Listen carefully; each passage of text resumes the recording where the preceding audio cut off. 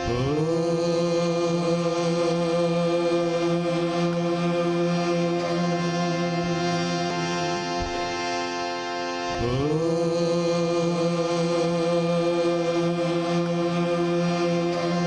2 years attending to Baba along with other students? Yes. In his room? Yes. And my heart goes out to just tell people, hey, listen, if you want to really know about Sai Baba, then come to us. You know, come to me, ask me. I watched him 24/7, 365 days a year. I was a teenager.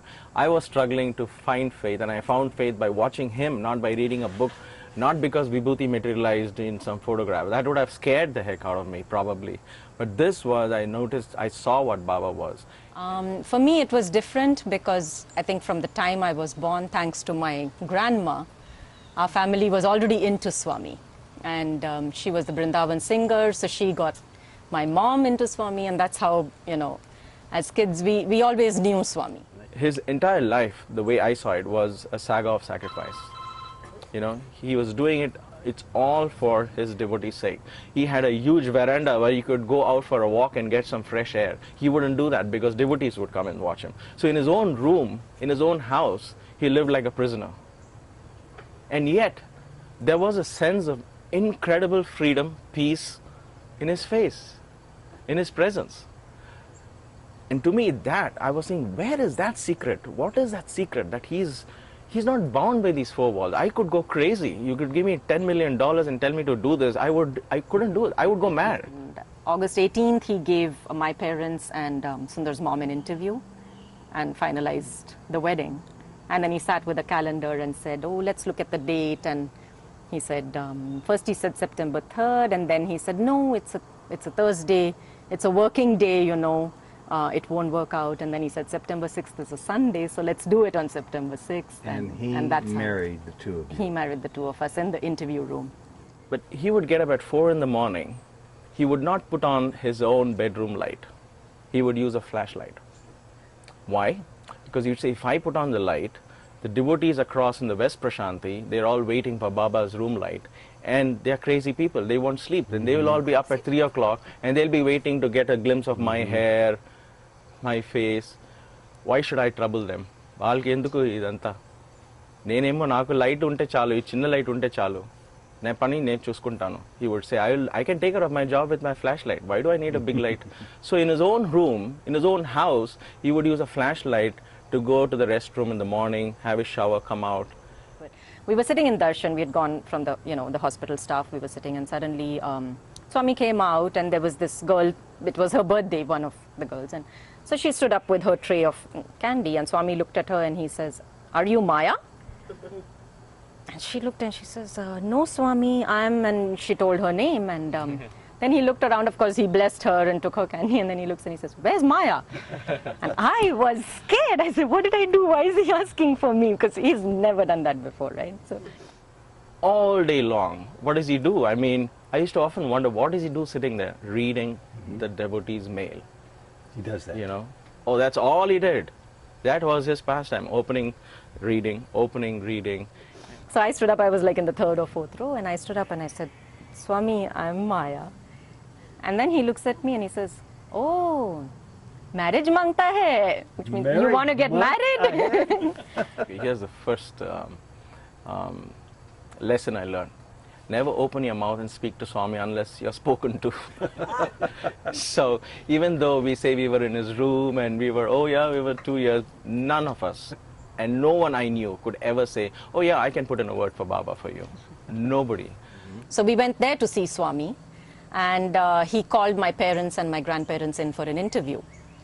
And my parents were not sure if children are allowed, so we were left outside, you know, with one of the ladies there.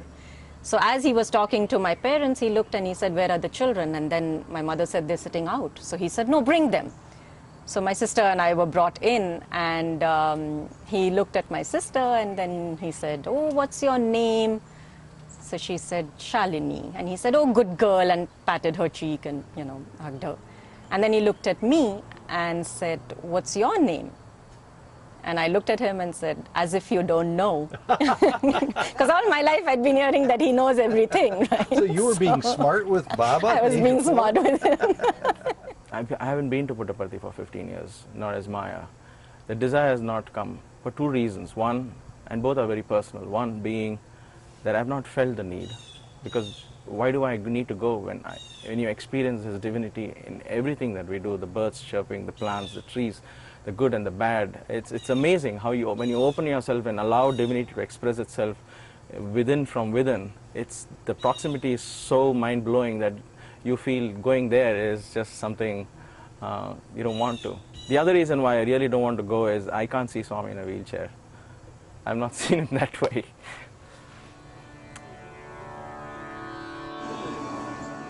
Maya and Sunder Iyer, both Sai Baba University students. Sunder, a personal attendant inside Baba's home for 2 years. Maya, a student and a nurse at Baba's hospital. Two students brought together for life by Sai Baba. Welcome to Souljourns. This interview was recorded in Elyria, Ohio in August 2010. Thank you for giving us an honor to share our inspiration and faith. I can probably begin by saying how I came to Swami very briefly. And I guess it was Baba who brought Maya later into my life too, and brought me into her life, so brought us together. I was not born into a Sai family, or my parents were not Sai Baba devotees. They were Orthodox Hindu couple, extremely Orthodox with all the pujas and all the idols. We had all the gods possible in our puja room, and my dad would get up at 3 in the morning and do his regular pujas.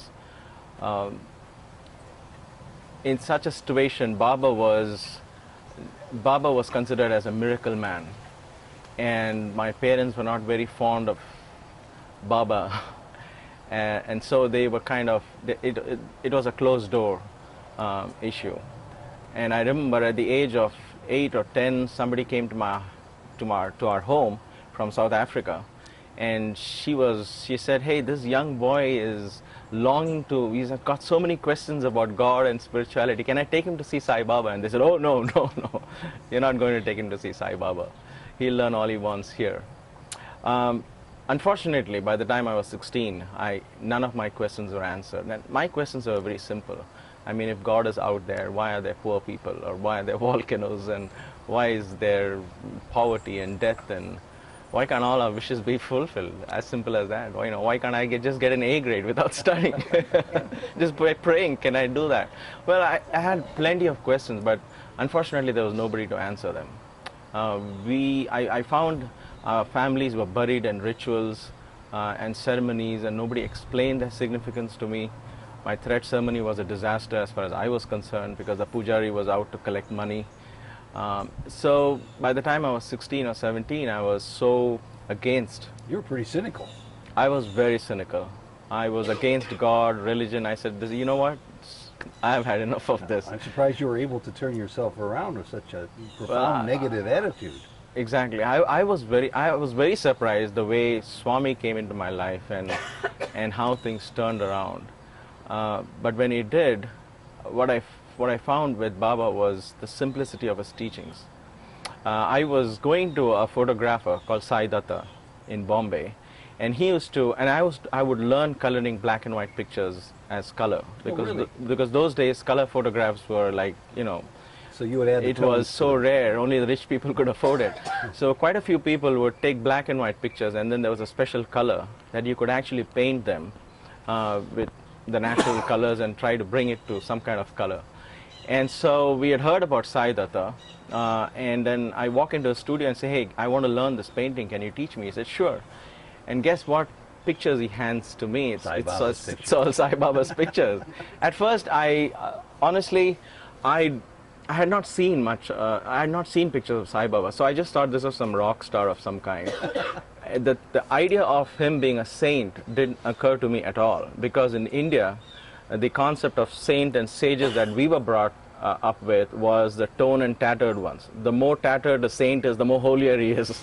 The more famished he looks, the more powerful spiritually he is. And he looked like a movie star to you. Right. He was some kind of somebody. I thought, okay, some big shot. I didn't I saw the saffron robe, but I just couldn't put two and two together. There's no way a saint can, get along in India sitting on a throne and driving in a car, right? Because he'll be immediately branded as, oh, this is no saint at all. But when I kept getting pictures after pictures and coloring just orange and black and skin color all the time, I said, do you have any other pictures at all? So who is this guy? And that's when Sai Datta opened up. He was very quiet, he was very patient, he never forced Sai Baba on me. But he said, this is a holy man. I said, really? He seems to be a really rich man, rich holy man. He's got silk robes, there's not a hole in his robe, and he is surrounded by all these people.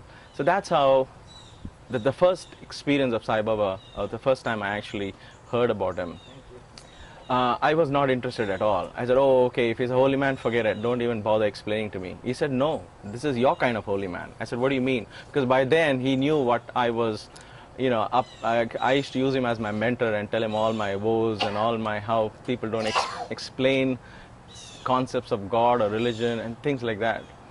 And he gave me the summer showers in Vrindavan. This guy was an established Baba devotee. Oh yes, he was a photographer, Sai Baba's photographer. Oh, he was Baba's photographer. Yeah, he was Baba's photographer. He wasn't just a commercial photographer. Oh no. His family, his father was with Shirdi Baba. I didn't hear his that father part and of the his story. grandfather were with Shirdi Sai Baba. So he was just waiting for you for the nut to crack so he could give you his wisdom and insights. Yes, especially because my father got transferred at that time to a distant remote village from Bombay. He got transferred to Haryana, which is a very distant place of Delhi, to a village. There were no colleges there, and I was going to finish my 12th grade and enter into college. So he begin then to spoon feed you information at a level that you found acceptable about this man whose picture you were coloring in? Well, he didn't speak anything about him. He just said, hey, so my father's getting transferred, I need to look for a college somewhere else in India because I can't continue to live in Bombay. So I'm telling him all this. He said, you know what, there is a college, this guy's college is just going to open in Puttaparthi. So if you want, you can go. I said, no holy man, no holy colleges. So that's when he gave me this book. He said, listen, just read this book and then you make up your mind. And they were all Baba's sayings and discourses. And the summer course in Vrindavan was a great discourse of Baba. And I was expecting him to talk about the usual things, the God with 4 hands and spears. And always, I was always turned off by all our gods had weapons in their hands, and I could never understand why. Anyway, summer showers in Vrindavan was simple. I opened this book and he's saying God is love. That's it. That's what I always believed. Serve the people. That's it. That's what I want to hear. And so that's how it started. I was like, wow, this guy speaks sense. And so the little miracles that the Sai Datta was trying to tell me, I thought he's going to talk about how he's performing miracles or how he's able to do none of what he was doing. It was all about you are God too. Everybody is God. Everybody is divine. Love is God. God is love. Things which made so much sense.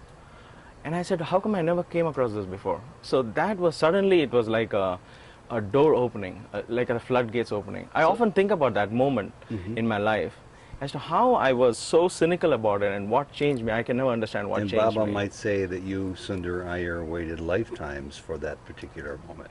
And now I believe that. Yeah. And how long was it after that moment dawned on you that you decided to commit yourself to make an application to attend Baba's university? Well, and then I started reading Baba's books. I attended his summer course in Vrindavan.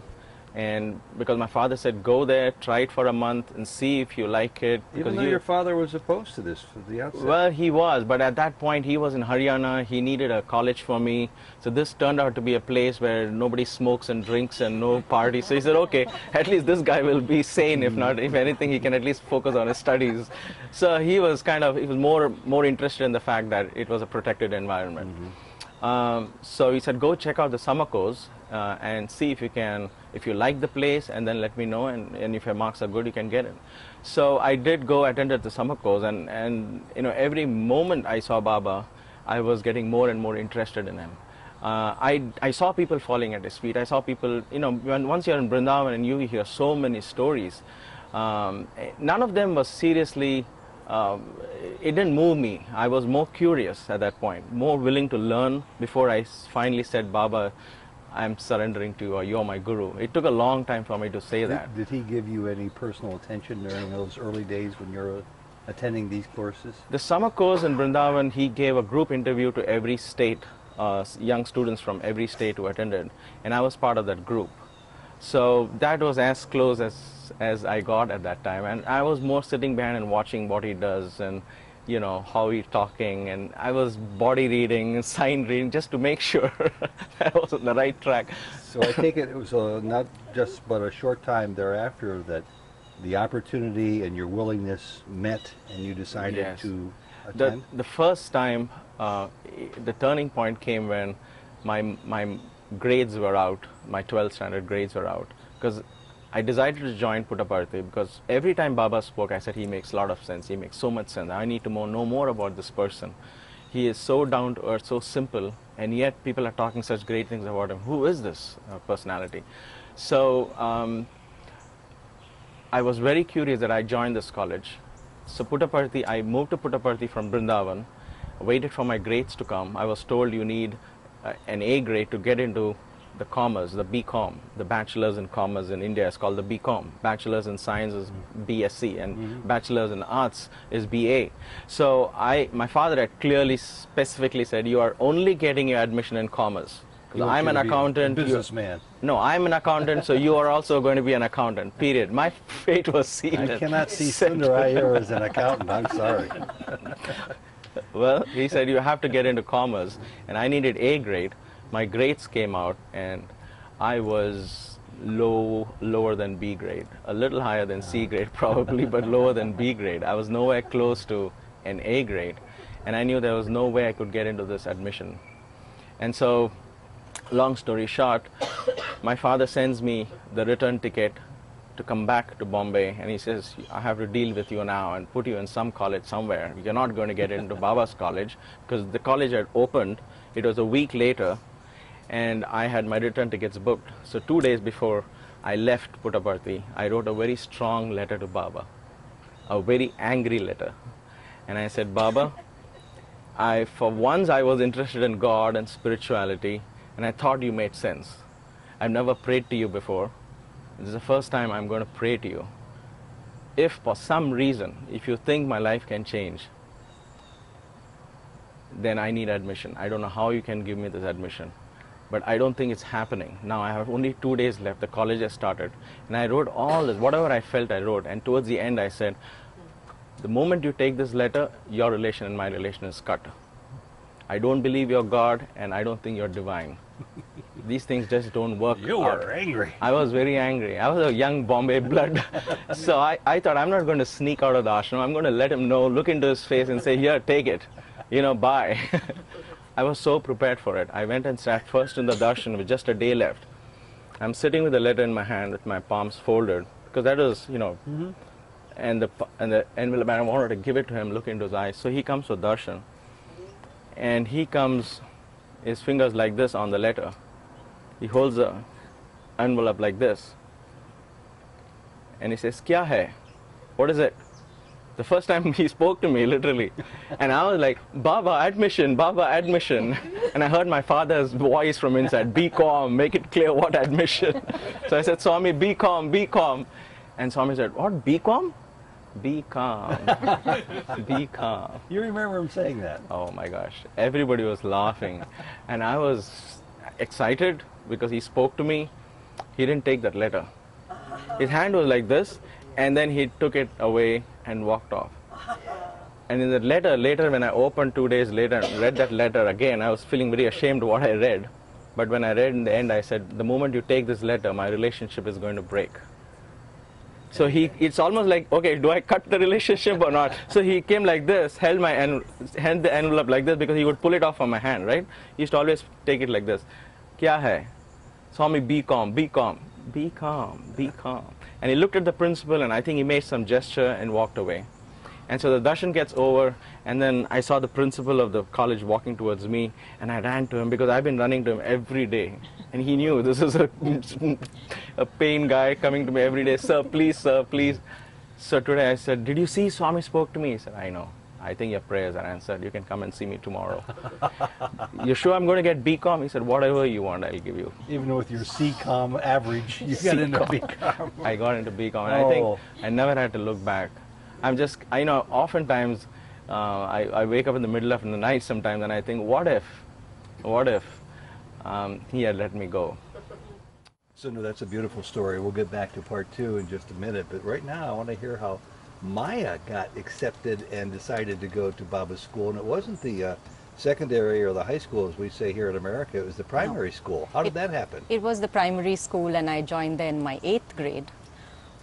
For me it was different because I think from the time I was born, thanks to my grandma, our family was already into Swami, and she was the Vrindavan singer, so she got my mom into Swami, and that's how, as kids, we always knew Swami. And I should point out the whole family's here right now. Your grandmother and your mother both had a lot to do with that. My mom is there. Yeah, and well, that's not your mother, that's no, Leela. There She's is. behind. I'm good.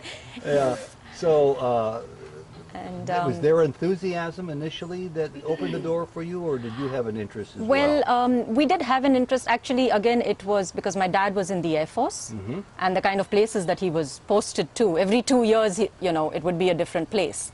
And as we came to higher grades, my sister was to go into the 9th grade and me into the 8th. The school was not very good. So my parents started looking at different options, and then they didn't want us to keep changing schools as we got into the higher grades. Right. And then my grandmother said that, this school is there in Puttaparthi, and they were just starting the high school that year in '83. So we were the first batch of students for the 8th and 9th grade. And she said, why don't you try that? And she was in Bangalore, so it was, close enough for her to visit us, even if my parents couldn't come. So we went there, and we had to, go through the entrance exam. They used to have an entrance exam in math, English, and Hindi, 3 subjects. And I was all excited because I used to read Enid Blyton books as a kid and all the stories about dorm life and, hostel living. I was excited about really that. Wanted that. I really wanted that. My sister was not very keen about leaving home and going, but I guess her being there was a consolation for me, so I didn't miss my parents that much. And then, of course, added to it was that this is Swami's school, so it was the icing on the cake. So that's how we went there, and I joined. So we did 3 years. I did 3 years over there, 8th to 10th grade, and then I went into the girls' college in Anantapur. But you didn't you just didn't join, did you? You also had to be selected for. Oh yes, we had to. We had to do these entrance exams. And the point I'm making is that you had sort of a slight advantage nobody else had. In fact, some people may even say that you cheated to get in. You sat on Baba's lap as an infant, as a child, didn't you? I did, when I was about 4 years old. For you right there? I guess he had already decided at that time that, And real quickly, we're going to come there. What's that quick story? How could you meet him at such a young, tender age for yourself? Well, how old were you? I was, I think, 4 or 5. Okay. And, 4. So, every vacation, my parents, would take us to Bangalore to see my grandparents. And then that year we were visiting, and I think this was in Bangalore, right? Yeah. So we used to, whenever Swami was there, we used to go to Vrindavan for the darshans all the time because my grandma used to sing there. And that year it was actually in Puttaparthi, not Bangalore. So we went there to see Swami. And he called my parents and my grandparents in for an interview. And my parents were not sure if children are allowed, so we were left outside, with one of the ladies there. So as he was talking to my parents, he looked and he said, where are the children? And then my mother said, they're sitting out. So he said, no, bring them. So my sister and I were brought in, and he looked at my sister, and then he said, oh, what's your name? So she said, Shalini. And he said, oh, good girl, and patted her cheek and, hugged her.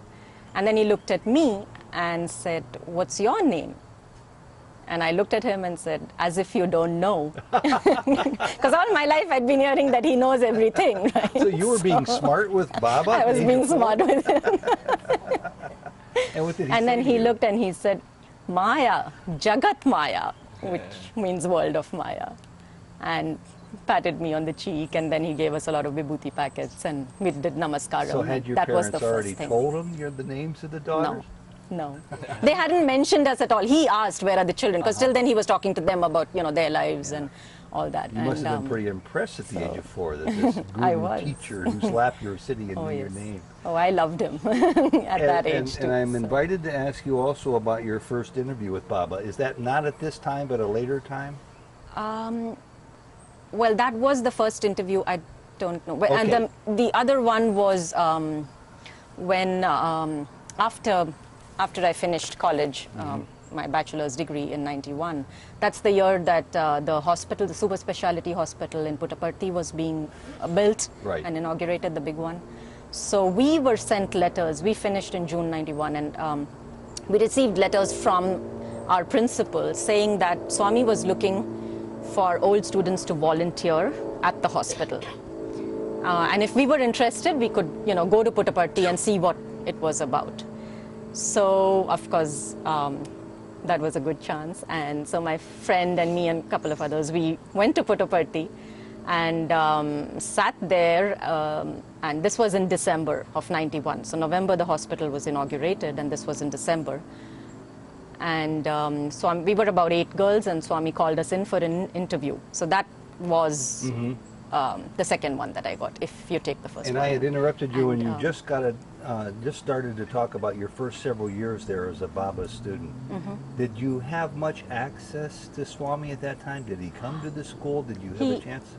Yes, he used to come to the school, especially when there would be, some dignitaries visiting Puttaparthi. He would come to show them the school.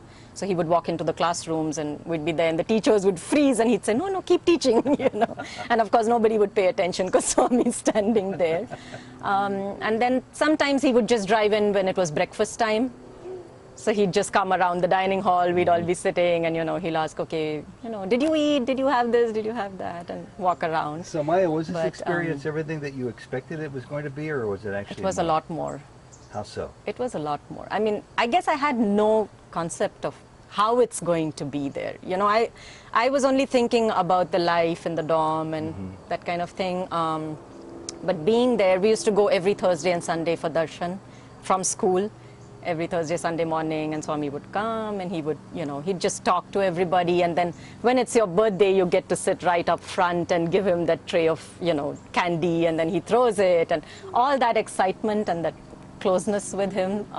There's a question I've often wondered as I see the students come in. Were you and your sister students all students at a spiritual school, or were you spiritual students at a school? Did you have much of a sense of having an interest in spiritual growth at that time, or was this just school for you? Initially, I guess it was just school, because everything was new. We had to concentrate on the studies part of it, and it was a good standard.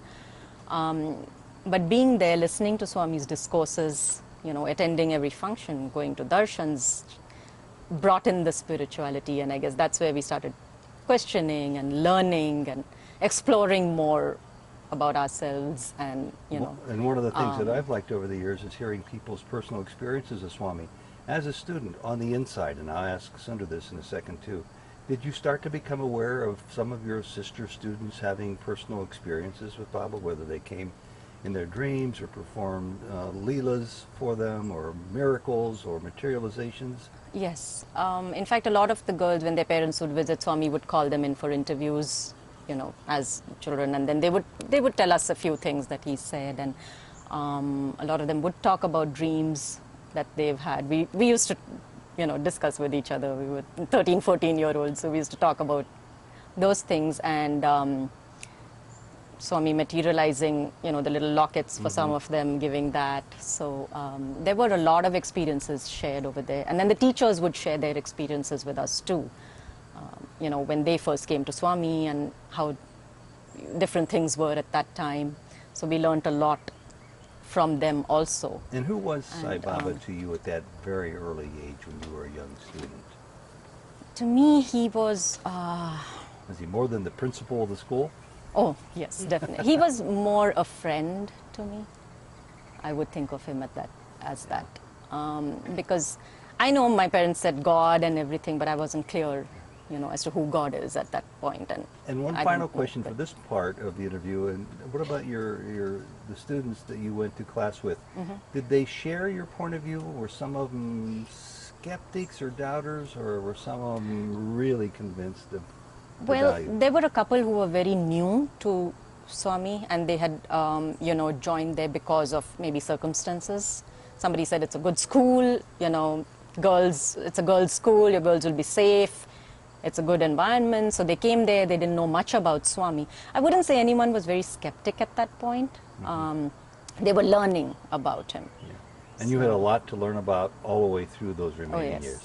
a lot. So, Sunder, back over to you, and I've asked about Maya's first interview, including the one at the age of 4. I don't suspect you had such an experience.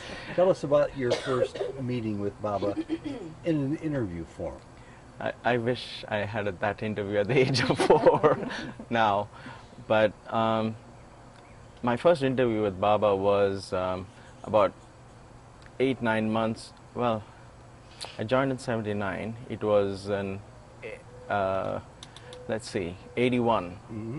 A year and a half later, we had, just 6 months before that, we had a hostel inauguration, and Baba had attended, and I had done some gymnastics in front of him. I jumped through 3 rings of fire, and I'll probably mention that. That would get his attention.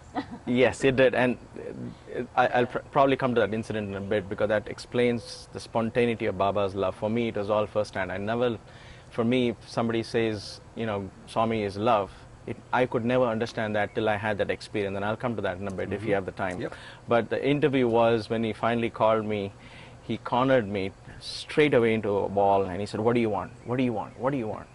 I said, "Swami, I don't want anything," because I had never, even today, asked him anything. Because I said, if he's God, he should know anything, and God should provide you. Why should you ask something? And he said, "No, ask me, what do you want?" I said, "Swami, I don't want anything." "No, you ask me. Cheppu, Cheppu, Bolo." He tried Telugu, he tried Hindi, he tried English. "What do you want?" I was so scared. The first thing I said, okay. My sister, I just said, because my mother has been now writing to me, "Hey, you're in Sai Baba's ashram now." So now their doors were slowly opening up, and they wanted to sneak in. But they didn't know where to go with Sai Baba, because Sai Baba was a big no-no for them, being Lord Shiva devotees and all. So she had kept writing, "You know what, your elder sister has been married for 11 years, she's not had a baby, can you ask Sai Baba?" I said, "No way, I'm the last person to get up and say, 'Swami, bless my sister with a baby.'" I thought it was just so petty to ask him, because I saw him so keen in his mission and things like that. But he was forcing me that they had nothing else to ask. So I just said, "Swami, my sister." "Ah, yes, your sister. Less 11 years, 12 years, whole family is crying, no baby, no baby." Really? "Your mother," and then he turns around and says, "Your mother, ayyo muruga, koindal porakaliye." He told in Tamil exactly the way my mother would say. For my mother, that was a message for my mother, because even if he had said, "Oh Bhagavan, oh God, your mother is saying," it would have been different. He actually said the family deity whom my mother would worship, right? "Oh Muruga, Muruga, your mother is all the time Muruga, Muruga, Koanda Parakliye, Is Koanda this the Parakliye." first time maybe that he revealed his omniscience to you? Yeah, that was the first time. For me, it was like, wow. And it was coming so fast, I didn't have time to even digest it. He just waited for me to say that. It was as if like, "I need you to say that so that I can get your family in here, you nincompoop, say that." So the moment I said, "Yes, your sister, she's not had a baby, everybody is crying, your mother is going on doing this, I'll give you Vibhuti, you give it to your sister, in 8-9 months, she'll get a baby boy." Good. I'm like, wow. And I come out of, What do you think your sister might have said? well, I'll come to that in a bit. And the second thing, now what do you want? So you didn't finish it. Okay, Neeku em kavalan, what do you want? What do you want? "Swami, I want nothing." "So, Cheppo." And he's coming so close, big hair, yours. "Swami, what is this going on here? I don't want anything." But the moment he said, and suddenly it was just always been my desire, and my heartfelt desire, because I wanted to know, what does Swami do in his room upstairs? I mean, here people are saying his avatar, he is God, he sleeps, he doesn't sleep, he doesn't eat, whatever, And I was wanting to know everything firsthand. I never, because I had enough of rituals and other people's stories. So I wanted to learn firsthand everything about Sai Baba. So the moment he said, what do you want? I said, Swami, I want to be with you in your room. Come tomorrow morning. In a flash of a second, he said, that's all. Repu nunchi vachese, come from tomorrow. I was like, wow, Swami, thank, and I hugged him. He said, hey, you're spoiling my hair. So those are the two things. And I walk out of the interview room excited because I'm going to be in Swami's room. I have no clue what that meant, because I knew there were other boys. There were 2 or 3 other boys who were actually personal attendants of Swami. Every day. Yes, they would, we would go there in the 4:35. And did he invite you to come just for one day? No, I stayed there with him for 2 years after that. I knew you got into that position eventually, but I didn't know it was as a result of that first encounter. It was. It happened so simply and so sweetly. Because those were, in my building blocks of faith was actually in his divine presence, not by reading a book, but actually watching him and seeing him, literally almost 24 hours till he would go to his bed and shut the room door. But to finish my story, the story of my sister. So I come out of the interview room excited because I'm going to go into Baba's room. And the second part was nervous and confused because Baba not only revealed his omniscience about my sister's plight, but he also said, I'm going to give you Vibhuti. In 8-9 months, she's going to have a baby boy. So like too many things. First of all, 8 or 9 months, immediately. It's not like, eventually she'll have a boy. He's given the time frame. And he says, it's going to be a boy. What if it's a girl? I needed that faith so badly at that period. I didn't want to philosophize if it's a girl and make a philosophy of what Baba would have meant. I wanted just, concrete evidence at that point. I said, Baba, you don't have to say all those details for me. Now I have to wait 8 months to make sure that it comes true. But believe it or not, the timing, and this is what the Leela of Baba is. Those days you had registered mail, right? Mm-hmm. So I'm waiting at the interview room. Anyway, so I'm waiting at the interview room, waiting for Baba to give that Vibhuti, because my baby, my sister's baby has to come. So obviously it's not going to be like just a packet Vibhuti. He's going to materialize for me. Yay! So I'm waiting for that. Baba finishes the interview and he's handing everybody packets of Vibhuti. I'm like, where's that Vibhuti coming? The Vibhuti, which Baba said. He just hands me the packets of Vibhuti and he's carrying on. I'm saying, Swami, didn't you say my sister? Swami, sister, Vibhuti? I gave you, no? Send this to her. It was just an ordinary handing over, So that was my first thing. Like, you don't need any special, for your sister, 11 years, okay, let me prescribe this one. The 4th wave. It was just the, just send it to her. And for me, that was like, there's no way this is going to work. This is just what he gave everyone else. There's no way. So I had no feeling. I said, oh my gosh, this need not have happened. I should not have asked about this. Because I was just getting there and I don't want this confusion. Anyway, I put it in the mail, write all these details to my sister, and I mail it to her. Now the mail takes 3 or 4 days to reach Delhi. The day it reached her, that morning, 5 in the morning, my sister was woken up by Nagar Sankirtan. And so she had also heard about, me being in Baba's college and all that. And she was probably going through this depression phase of not having a baby, and she was really pining for one. So apparently that morning she got up with this Baba's bhajan going past her house. So she got up and she felt like crying to Baba and saying, if you're really God, why don't you hear my prayer?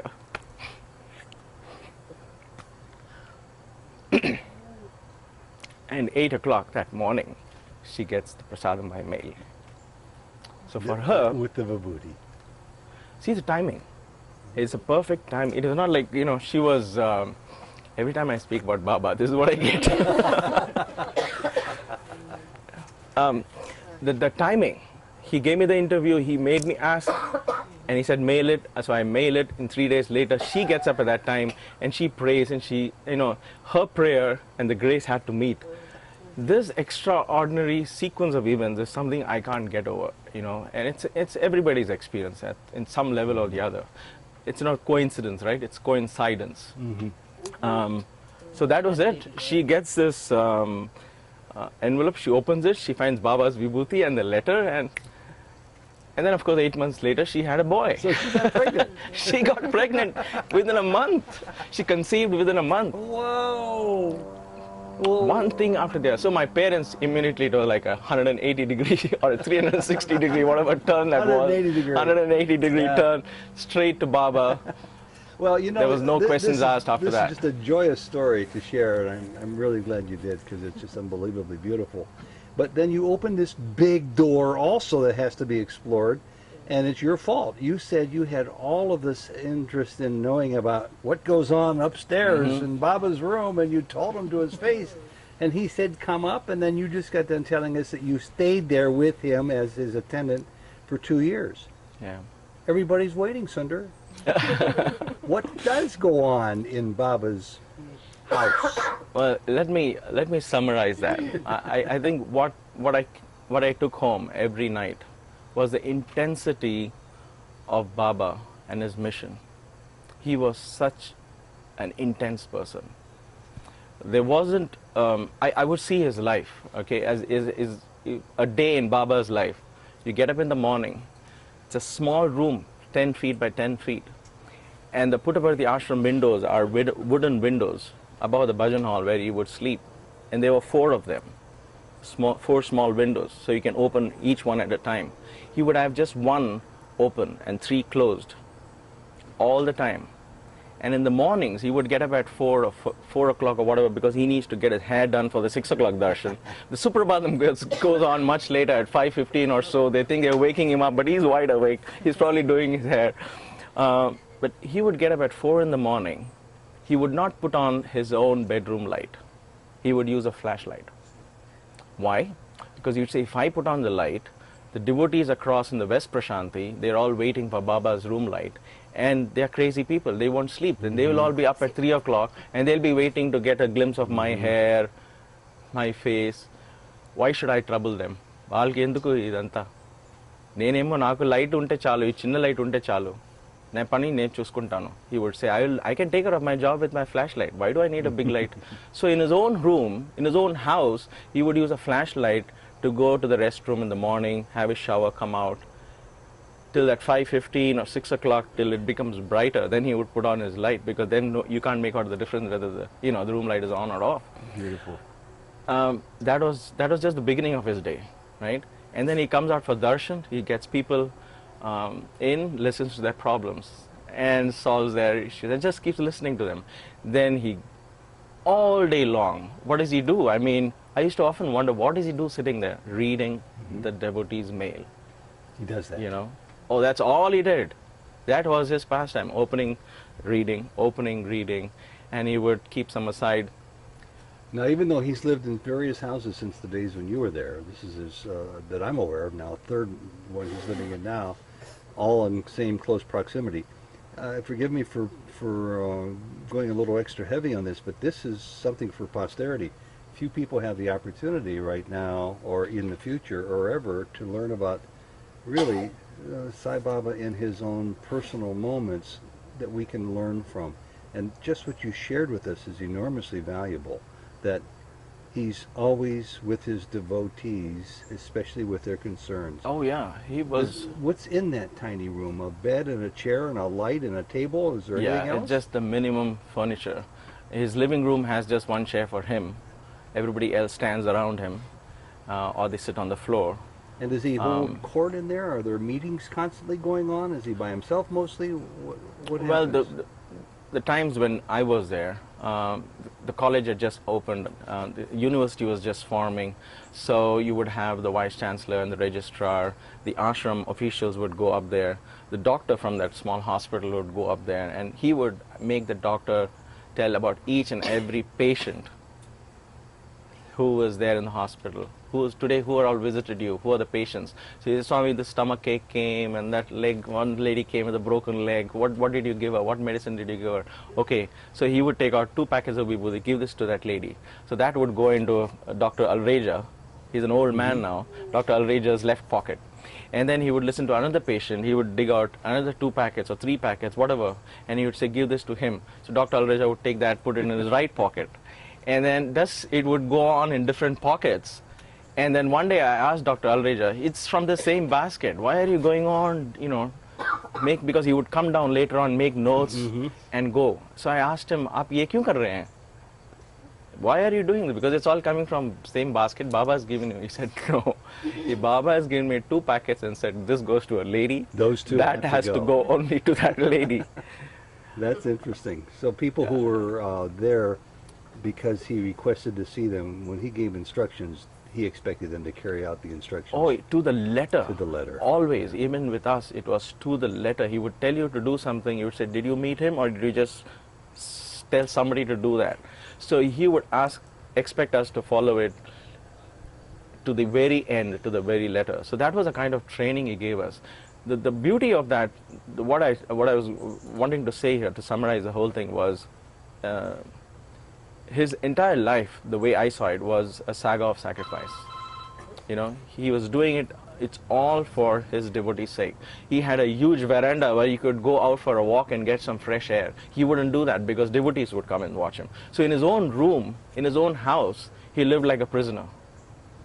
And yet, there was a sense of incredible freedom, peace in his face, in his presence.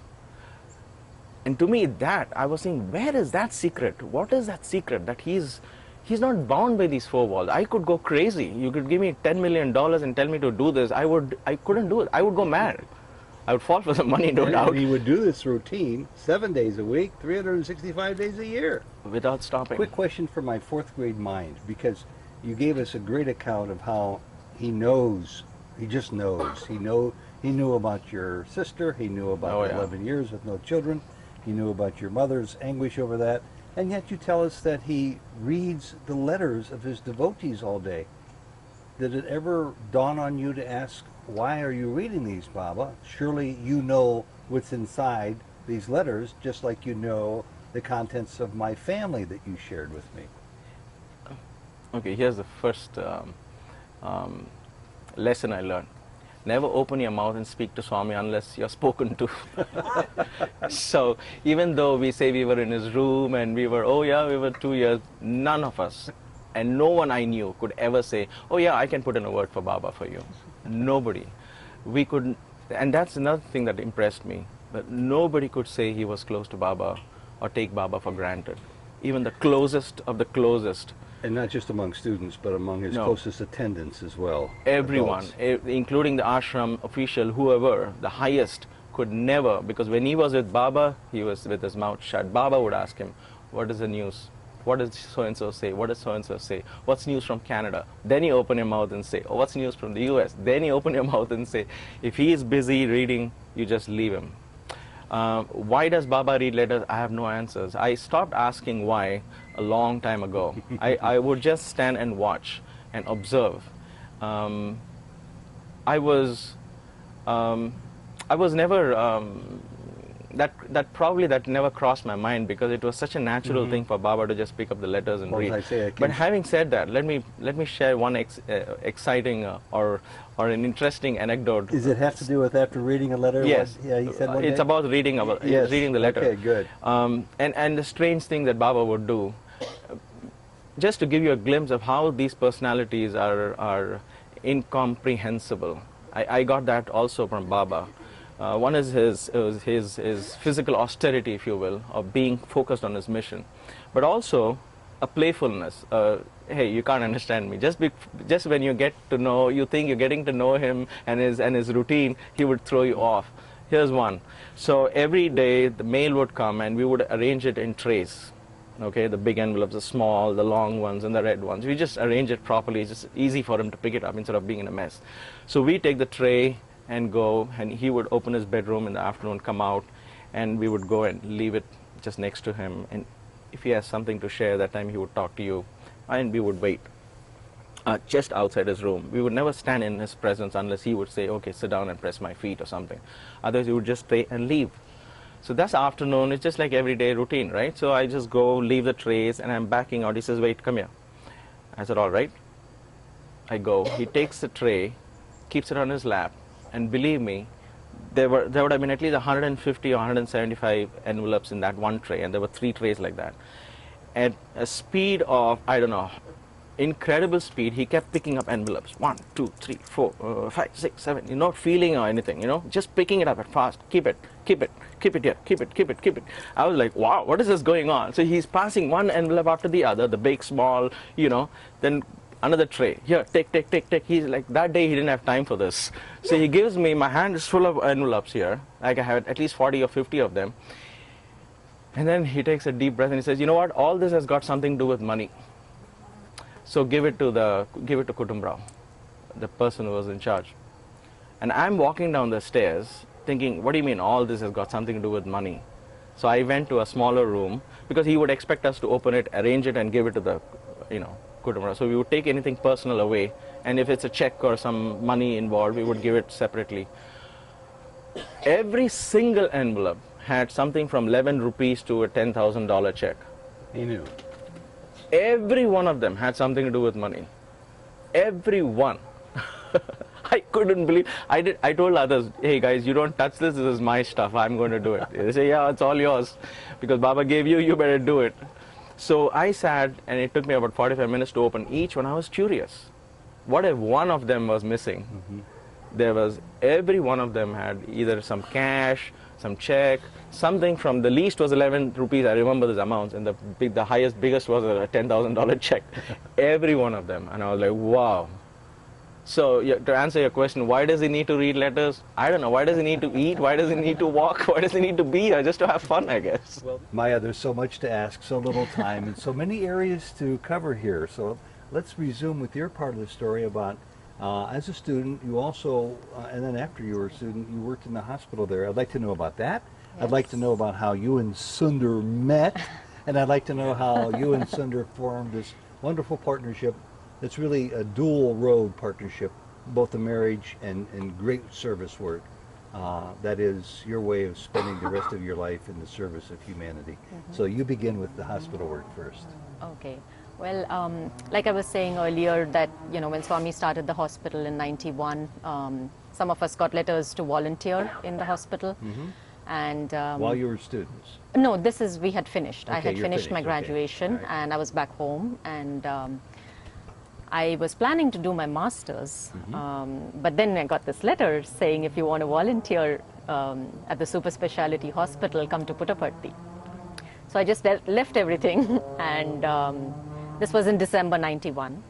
I went to Puttaparthi, and we were a group of 8 girls, and Swami called us in and told us that the next day we were being sent to Delhi, to the All India Institute of Medical Sciences. And we would go there and we'd receive training to work in the hospital. And we had no idea what kind of training and what we were going to be doing, but it was Swami's work, so anything was okay. And this was winter in Delhi, it was December. And Delhi is really, really cold as compared to Puttaparthi. So Swami at the end of the interview looked at us and said, he actually called one of the Sevadals, and then he distributed blankets to all of us. And he said, y'all are not prepared. Delhi is going to be really cold, so, I'm giving you these blankets, keep warm over there. And he said, your tickets are booked, everything is done, so you go. So the next day, 8 of us and one of the teachers came with us, and we were put on a train 2 days to Delhi. We go there, we were received by the staff of the All India Institute of Medical Sciences, taken to the hospital, and there we were told that, we were given choices, and they said, we need 3 girls to work in the ICU. And I must say, not one of the 8 of us has a degree in science. We were all either arts or commerce. No training whatsoever, in nursing. And I think the only thing we may have done is cut up frogs in school or something. That's it, anything to do with science. But and they would have been dead frogs. Dead frogs, exactly. We had no idea about anything to do with medicine.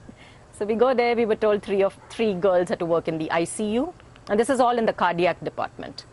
And then 4 of us were to work in the operation theater, and 1 girl for the cath lab, which they call it. So I jumped at the idea of working in the operation theater because it just sounded exciting. So my friend and me and 2 other girls went there, and then we were trained initially as anesthetists. And I still remember, they were training us to put in the IV and draw the blood, and suddenly I hear this thump, and my friend's fallen down, fainted on the floor because she saw blood the first time. So we were there for 2 months. So the first month was training as anesthetists, and the second month they shifted us over to assist in the surgery. So we had to stand there and give the instruments to the doctors and, go through, learn all the steps of every type of open heart surgery and learn all What a that. baptism of fire. You went right in from nothing Yeah. to open heart surgery. To open heart surgery. And I remember Dr. Venugopal, who was the head chief of staff there at that point, one day looked, and I was assisting in that surgery. I was under training, and he looked and said, have you ever held a heart before? And I said, no. And he said, you want to feel what it's like? And he called me, and I actually put my hand in and held the person's heart in my hand. It was amazing.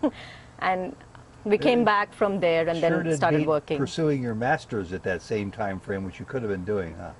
I guess. Broaden your But, horizons on human yeah. life and your own, I'm sure. Oh yeah, absolutely. So what happened It was then? well, we came back from Delhi, and those days the team of doctors from Delhi used to come and work at the Puttaparthi hospital because they were still setting up, things over here. So they came back with us, and the training continued. And there were 2 operation theaters, and I think in the 2 years that I was there, we did about 1,500 open heart surgeries. Good grief. We used to work from 7 in the morning to 2 the next morning, It and had then to go be back again, Just exhausting for you. Well, I don't know where we got the energy from. I guess Swami did it, and we were never tired. We would stand, I don't know, 9, 10 hours a day continuously. And my mom, I remember when I called her from Delhi and said, guess where I am? I'm in Delhi the first time that I went for the training, because they had no idea. They thought I'm in Puttaparthi, and the next day I'm gone and I'm in Delhi, and I call and say I'm here, and this is what I've come for, and I'm being trained. And she said, are you sure? Can you stand on the blood? And and she says, and then they also trained us to help, because there was less doctors there. So with so many surgeries going on, they needed help as assistant doctors. So eventually we started doing that, so the stitching up towards the end of the surgery and all that. We started doing that. So my mom calls and she says, you only used to do embroidery and now you're doing this, It's all the same. But it's all the same. But the best part was that Swami used to come to the hospital, and he used to watch the surgeries sometimes, and he would scrub up. Yeah, he said these are the rules. You don't enter an operation theater without wearing. Baba So he would wear, he would scrub, and he would wear. Of course, the cap wouldn't fit his head, so he would just keep it on. But he would wear the mask, and he'd wear the robe.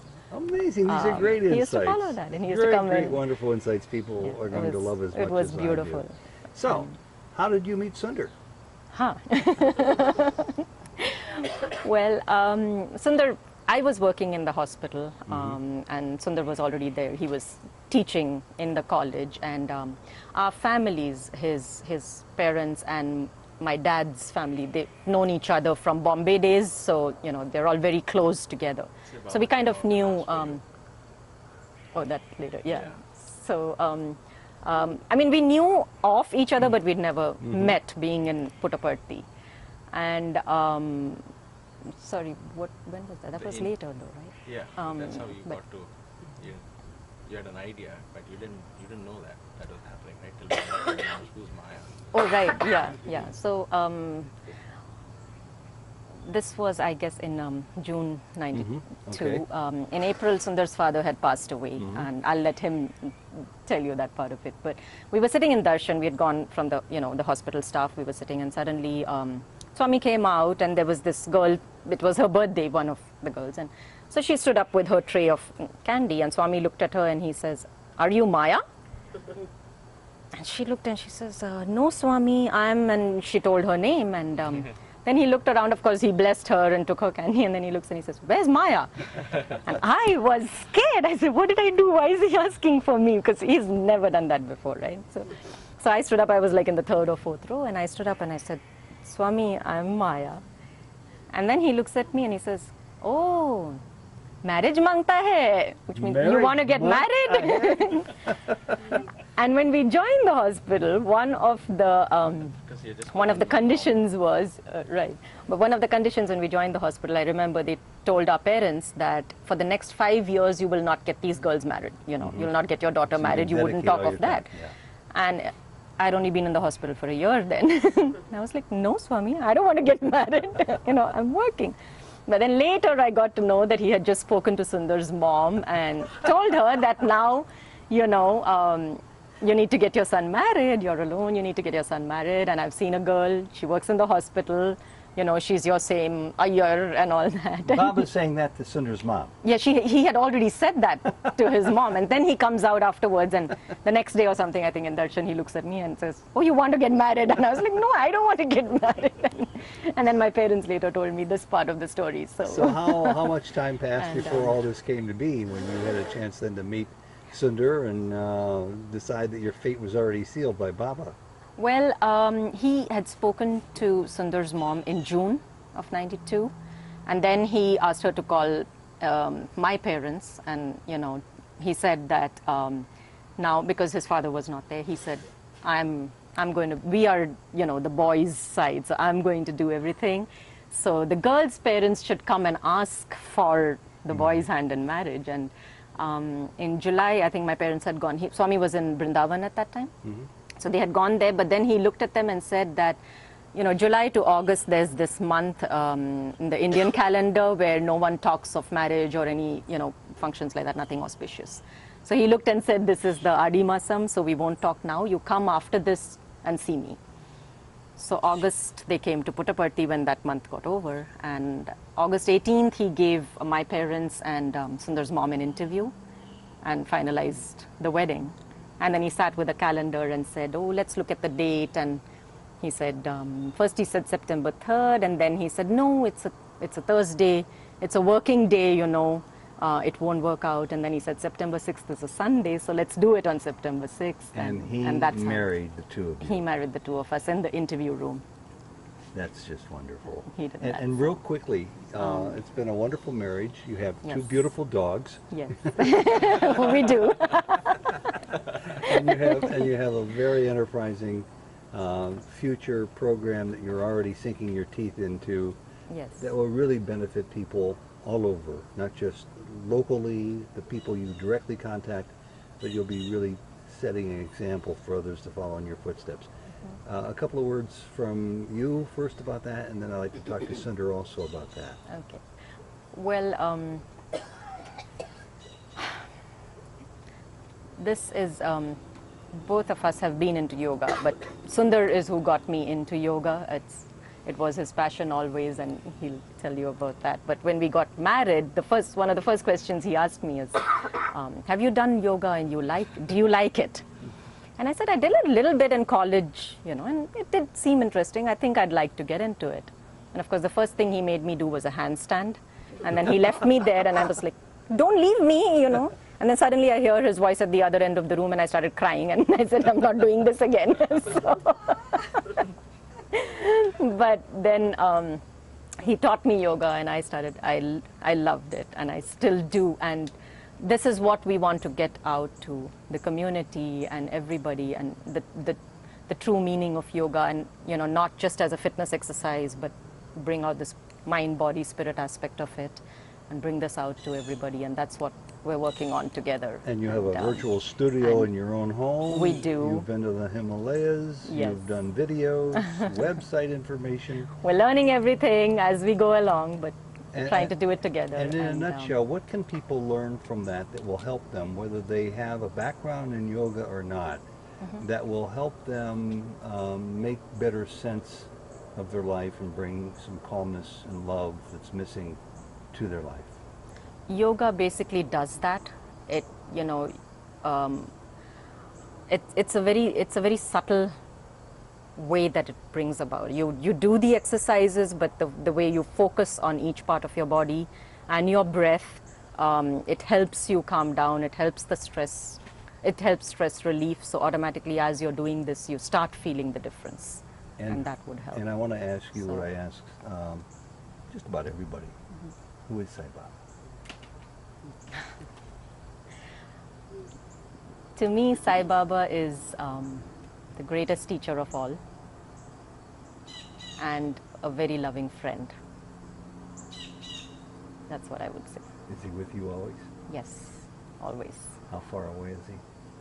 Not far at all. He's in here, always. Maya, thank you.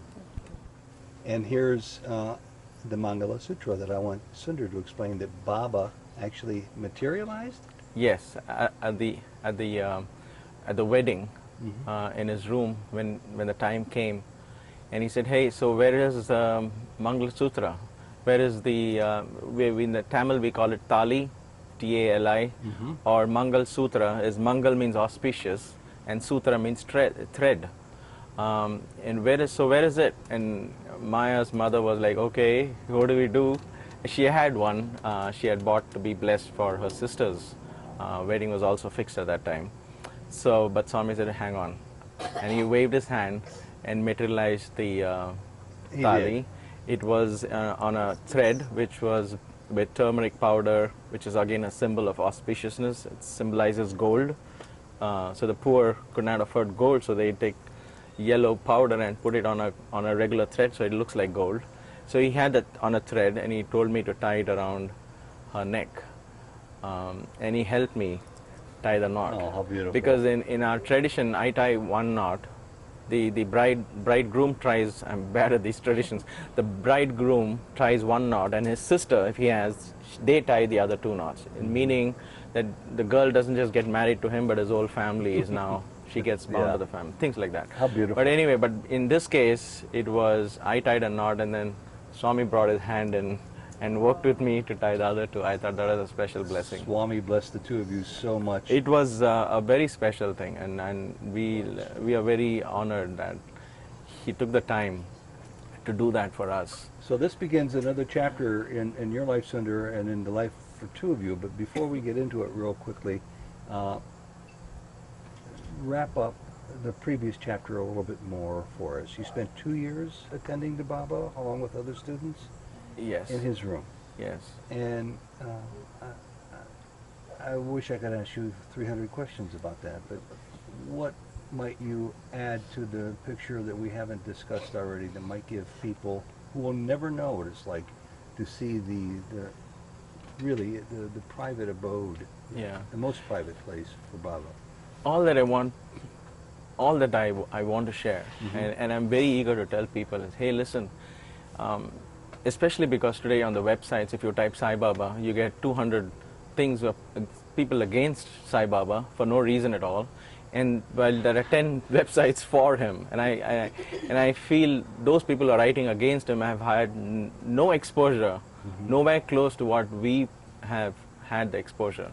And my heart goes out to just tell people, hey, listen, if you want to really know about Sai Baba, then come to us. Come to me, ask me. I watched him 24/7, 365 days a year. I was a teenager. I was struggling to find faith, and I found faith by watching him, not by reading a book, not because Vibhuti materialized in some photograph. That would have scared the heck out of me, probably. But this was, I noticed, I saw what Baba was. And that's the thing I want to emphasize is he was, all that I know of him was, he was totally involved in his mission. Somebody might, if you're really so atheistic about this whole thing, or what do you call that, antagonist, you might say it's delusional, but what a great way to be deluded. He believed he had a mission. He believed that's why I tell people it's our good fortune that we chose to believe he is divine. But it doesn't make any difference for him because he believed he was divine. That's it. He believed he was divine. He believed his touch was important. His word was important. He believed every step he took had a meaning to it. He believed it. I saw that in first hand. He wouldn't waste a word. He wouldn't waste a touch or a look because he was in the moment. He knew exactly whom he was looking, whom he was talking to, what movements he was making. And I can tell you so many incidents pointing to each one of these, but we don't have time for that. But the point is he believed he was divine. And he believed he had a mission. Once he was having temperature, right, fever. And one of us, we were pressing his feet and we found that he was, stuffed nose. But all this disappears when he goes for darshan, okay? Nobody in the darshan line would even get an iota. He would come back and his eyes will be red and he'll be, stuffed nose. But once he steps out, it'll be like, what? Baba had a cold? There was no way. He was so... So that's a whole different thing when he steps out. But that afternoon, he was having a cold and the other boy said, Swami, please take rest. And he almost immediately said, look at the clock behind you. And we turned. He said, which of those hands are very important? So obviously the biggest one, right? We said, Swami, the R hand. He shook his hand. He said, the second hand. You can hardly see it. The second hand has to keep moving so that the minute and the R hand will move. He said, I am the second hand. I cannot stop. Jeez, never heard that one before. Tick, tick, tick, tick. Satya, Dharma, Shanti, Prema. Satya, Dharma, Shanti, Prema. I will not stop. Naakekada rest, nek rest ledo. He was very serious at that time. And the lasting lesson you took away from that once in a lifetime, once in a million experience of spending 2 years at his side? Incredible determination. Unshakable faith in yourself. And clarity of vision. His clarity of vision was amazing. When the super specialty hospital was designed, we were in Kodaikanal, and he had the topmost engineers, the top-notch engineers from Larsen and Toubro, along with Colonel Jogarao. They're coming up with this blueprint of the design of the hospital, so lay it out in front of on the dining table for Baba to come and watch. Baba's coming down the stairs. Here's the 8th grader, right? 8th grade pass, or he didn't pass, he threw his books. I wish I could do that. He's walking down the steps. Now what would somebody like that do? Come and watch the design and engage the engineers in some constructive criticism. He's walking past. He comes 10 feet away from the dining table. He gives one glimpse at it. He says, Bagledu. It's not good. And he goes out for darshan. The top engineers, right? None of them are devotees. They're all waiting to be praised because none of them. And here is one holy man walking past, not even coming and looking at it and saying, okay, what is this, what is that? He's walking past. He just took one glimpse. He said, Bagledu. The building, it's not a temple, it's just a building. I want a temple, he said, and walked away. And we were all stunned. I said, where did this come from? So the amount, because he had a vision. And just one glimpse at that blueprint said, this is not what I wanted. There was no compromising. He never compromised, and he doesn't, I'm sure, on who he was, what he believed in. It didn't matter. Not everybody who came to him stayed to be a devotee, right? It doesn't matter. He never compromised on who he was because he knew he was divine. And he would tell us, whatever I'm doing, trust me, whatever I'm doing it for your good. If you have that faith, you'll benefit by it. That is something which I can never forget. So Sunder, in the remaining moments that we have, just a few of them, you took that lesson, you took that vision, and you brought it to America with Maya. The two of you combined efforts, and your love and your desire to serve humanity, to go above and beyond your mere careers, which were rewarding and are rewarding by themselves, to serve humanity in your own distinctive way. We heard a little bit about it from Maya. Fill in some of the details. What's your vision of what you two hope to accomplish?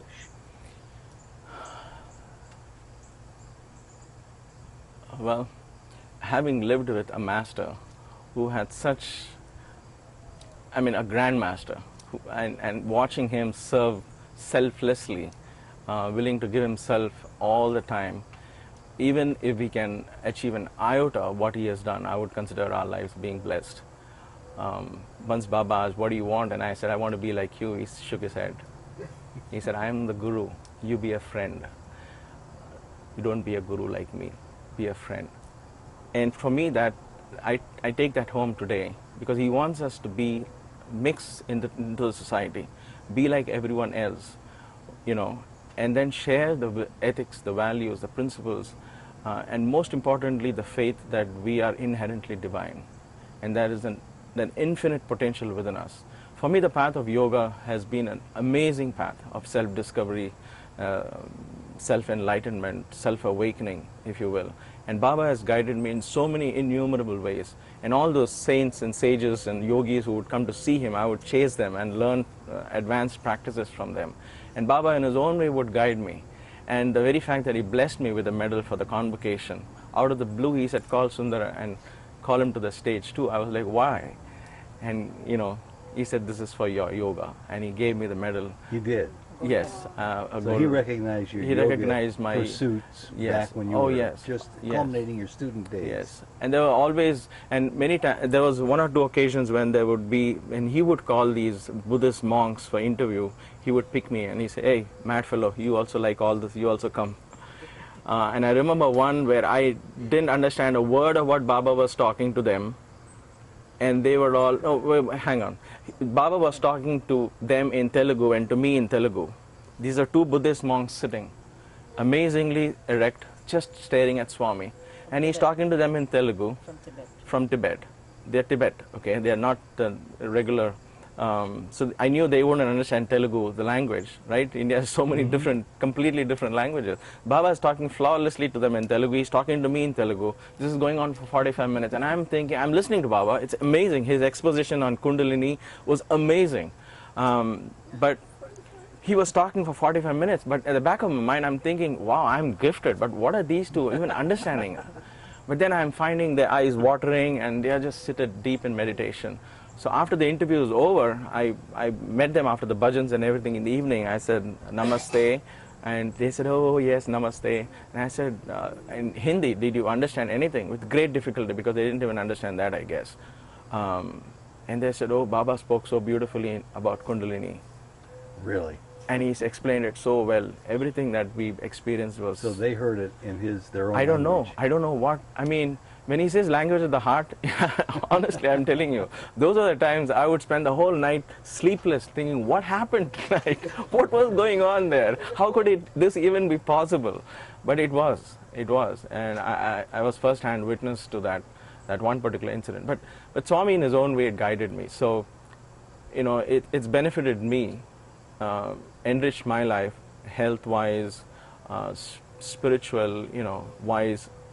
When I see people of my age stressing out, falling sick for no reason at all, for little things that could upset them, the balance, the equilibrium, if you will, I owe it all to this wonderful science of yoga. And I'm so happy that Maya is with me, and she's probably the best gift Baba has ever given me, and she's a strength behind it. Honestly. Now you want to both pass this on, because you've been gifted with it Yes. from the Supreme Master. And it's our way of bringing Swami into the lives of people. I think Swami says, your life is my message. So instead of telling people who Sai Baba is, if you live it, and they ask you, who was this master you're talking about? It was strange. We did a yoga workshop and we talked about it. And they said, so where did you study again? And then I mentioned Sai Baba. And then this American lady says, oh, is he the one who sells these incense sticks? Because Sai Baba, I said, well, his name is there. He doesn't sell incense sticks. Why wouldn't, but his name is there. I said, all right. So they start from there. And we ended up another 2 hours just talking about Swami. So there was this 18 people sitting who had no clue. And they had heard about Sai Baba, but now they're getting to know Sai Baba. So I feel very honored to do that. And we feel very... it's a very self-fulfilling task. let's conclude with two easy questions. And one is the name of your program and how people can access it on the web. Yes. Well, we have a website called IyerZone.com. Swami used to always call me Iyer, and I never like it, because by the time I was 16, that's my last name, Iyer, and that's like putting my caste out there. And Iyer is usually called, priests are called Iyer, the pot-bellied priest. So for me, the Iyer concept is, oh, don't call me Iyer, my name is Sundar. But Swami, hey, Iyer, always. But then when we were talking about this program, and I said, there must be somewhere, some meaning, what do we name this? Suddenly it dawned on me that IYER can be abbreviation for Integrated Yoga Exercise Routine. Very good. Say that one more time. IYER is an abbreviation for Integrated Yoga Exercise Routine. Wonderful. So I bring in the mind, body, spirit, exercise for the mind, exercise for the body, I'm sure, exercises no doubt, for the you spirit. put that to a website name as well. Yes, so Iyer Zone is the zone of Integrated Yoga Exercise Routine. We just started, we learned to program a website. We're doing it all by ourselves, so it's taking one step at a time with 2 full-time jobs. But we are getting there. We hope to share yoga blogs, yoga exercises. I have been invited to do yoga workshops in a few places in and around Cleveland now, especially. So we are very excited. that we are able to reach out a program for the seniors. We are coming up with a program for the Bakai community. I want to make yoga affordable. It's unfortunately taken to the Hollywood style. Everybody is afraid to talk about spirit. Don't be afraid. You can't talk about yoga and not talk about the spirit. You can't say there's a physical yoga and a mental yoga. Somebody asked me, is yours yoga physical or is it spiritual? I said, you tell me where the body ends and the mind begins. Where does the mind end and where the spirit begins? You tell me where are these compartments, and I'll tell you what my yoga is. Good Where does it answer. end? Good answer. And what's the name of the website if people want to get information right now? It's iyerzone.com. Iyerzone. IYER zone.com. And I want to thank both of you. And I'll ask Sunder one final question. We hear where Baba played an important part in Maya's life from the age of 4, how he lulled you into his university and into being an attendant to him. What's the future of Baba in your life? And I ask this because he's not sharing from his lips as much as he once did to all of us. He's sharing in another way. What's Sai Baba's role for you in your future? His role has progressed from being a Swami to being Sai. And by that I mean there was an attachment to the form and a relationship with the Guru, and that's materialized and matured into an inherent principle, divinity principle itself that's awakened and guiding me every moment in my life. I look to it for inspiration. I feel Swami so much within me. I mean, this home, this wherever we live, that I haven't been to Puttaparthi for 15 years, nor has Maya. The desire has not come for 2 reasons. One, and both are very personal. One being that I've not felt the need, because why do I need to go when you experience His divinity in everything that we do, the birds chirping, the plants, the trees, the good and the bad. It's amazing how when you open yourself and allow divinity to express itself within from within, the proximity is so mind-blowing that you feel going there is just something you don't want to. The other reason why I really don't want to go is I can't see Swami in a wheelchair. I've not seen it that way. Beautiful. Sunder, Maya, I can't tell you how grateful I am that you both opened your hearts and shared as much as you have, and I have a feeling this is just scratching the surface. So until the next time, let me just say, God bless you, thank you both, and Sai Ram. Sai Ram. There we are one evening, he's sitting, spent the whole day, and usually he has us down in inside his 10 feet room, he'll be going up and down. Eating food, okay Swami, okay. So you got to go.